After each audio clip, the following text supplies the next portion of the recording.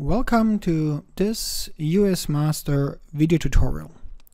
We want to show some videos about collecting planimetric features like buildings, roads, rivers and lakes, and therefore we will make a small series of videos.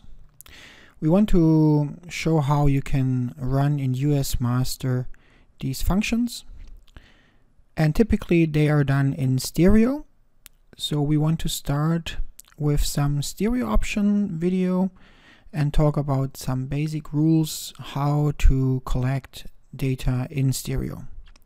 Of course, the video won't show stereo, but we will showcase it in the stereo environment, so you can follow up in your own stereo environment step by step these functionalities. Stereo capturing is offered in the UASEdit, so we need to select an area where we want to collect our data from the point cloud manager. I will load here the whole demo data set and start the editor. I deactivate my points, and then we can see now here our footprints, and this is already the first thing we want to address here in this first video is about selecting stereo models, which is also available as options for the best fit stereo. You can find here in the view best fit stereo function. This is the same as clicking here this button here, and if we go to the tool options, then we see for the best fit stereo we have some settings that we can take care. And very common it's to digitize stereo in images from the same strip. So therefore apply strip constraint makes sense. Mainly the images are flown in the same direction. So we have in this case a good overlap mainly between images in the same strip. Some people, they would like always to digitize looking in the stereo model to the north, mainly because they have perhaps some basic map on the side, and they see how the features are aligned and where they need to navigate. So this can be forced. Of course, when you fly north-south, then your stereo model itself looks east or west. So you have to be careful also how is your flight pattern if you apply the force north align viewing. An important part is also the overlap and the best intersection. So in the overlap we can guarantee that a stereo model, at least the first and the second image to each other, overlap with a specific amount of percentage. So it would be nice to have perhaps 60% overlap or 70% overlap, and then you can enforce this. On the other side, when two images are overlaying too much, then you have a very bad base height ratio, we call it always. So that means the height accuracy, how you measure, is not as good as if the two images would be a little bit more further away from each other. It's like when your eyes, when you look at as a human being, your eyes have a distance of 8.5 to 9 centimeters to each other. So whenever you try to look in the distance, you can measure very easily, you can guess very easily 1 meter distance or 2 meter distance. But when we reach more than 50 meters, then we are not so good, and after 400 meters our resolution is over, and so therefore our height accuracy, which is our depth measurement, is bound to our baseline between the two eyes. So if I would put my left eye, poke it 10 meters more to the left, and my right eye, I put it 10 meters more to the right, then I would have a much better base height ratio, and then I could measure very accurate distances. And this is the same here with the stereo measurement, which is important when you have for your projects the specification to measure a specific height accuracy. And you can force this with the best intersection angle. So here we could then say, okay, I don't want to have my best intersection angle with 10 degrees. which would be then when I have images that are very close to each other, but I want to have intersections of more than 30 degrees, and then you could here enforce this value. Of course, to apply strip constraints also you need to generate strips. They can be done in the project edit. In our case here we have strips assigned. We have here these strips 1, 2, 3, 4, 5 and 6, and therefore when we now open here with the strip constraint the best fit, so if I click somewhere here, then the stereo that is opened are taking two images from the same strip. So in my case, image 3911 and image 3912.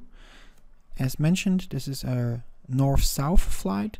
So when I zoom a little bit out, then we have here the two images, but north is not looking up. You see north is here pointing to the right side. So in this case, these two images in reality then are this image and this image here.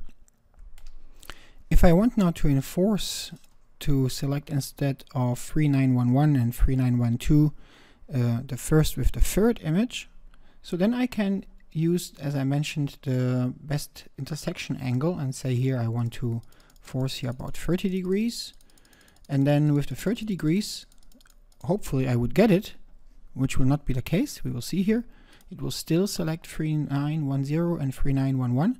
Mainly the issue is of my minimum overlap. And so I have to deactivate minimum overlap, and then I can go here, select here this area, and then he selects 3910, 3912, because these two images don't cover anymore the full 40%. They have less overlap. If I here switch off the point cloud, then we can see here that this is now a slighter overlap part. So you have to be careful. Some of these parameters can also eliminate each other so that they won't work for some purposes.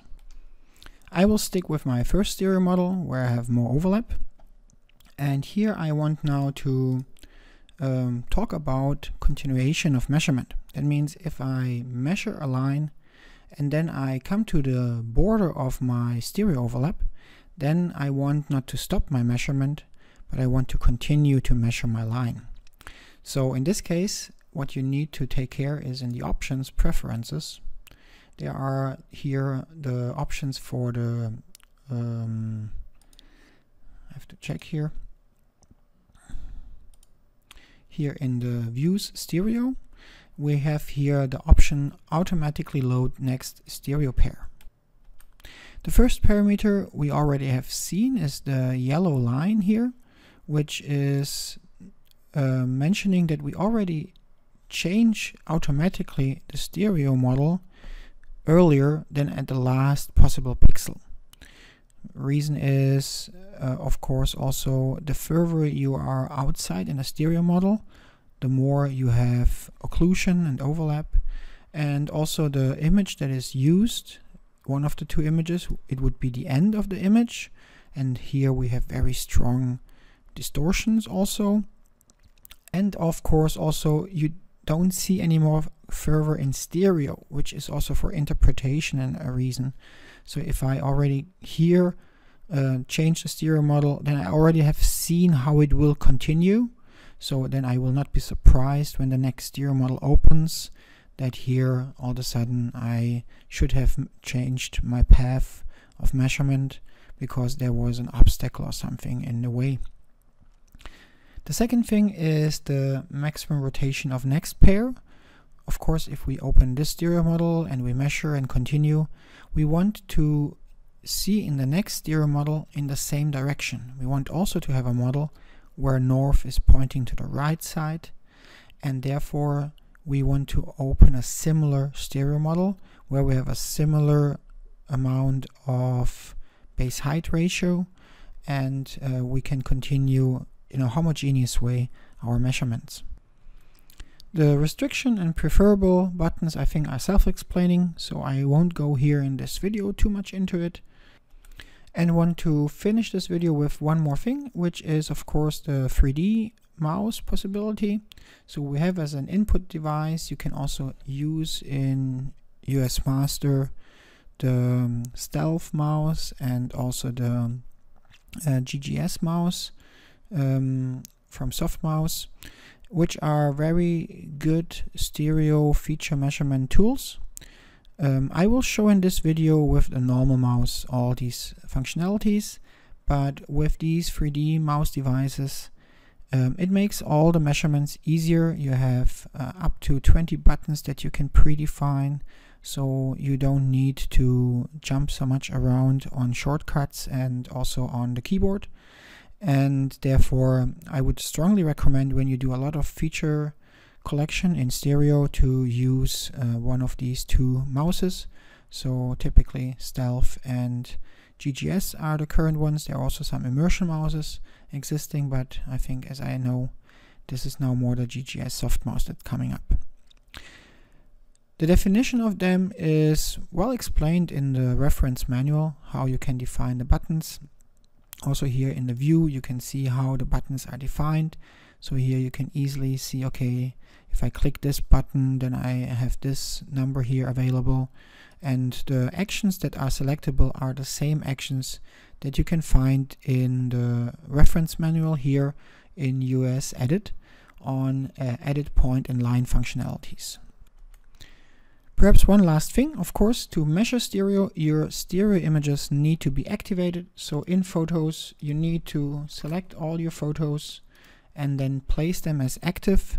Only with this setting, the best fit stereo will work. If you want to manually take two images as one stereo model, and you say, I need to use image 3909 and I need together with 3907, then you can select them here in the Photo tab and then use here to open them in a stereo view, and then you will take these two images as your stereo view. I hope this helps you to get started with all these planimetric features extractions in UASEdit, which are upcoming in the next videos. Thank you for watching this video and have a nice day. Goodbye.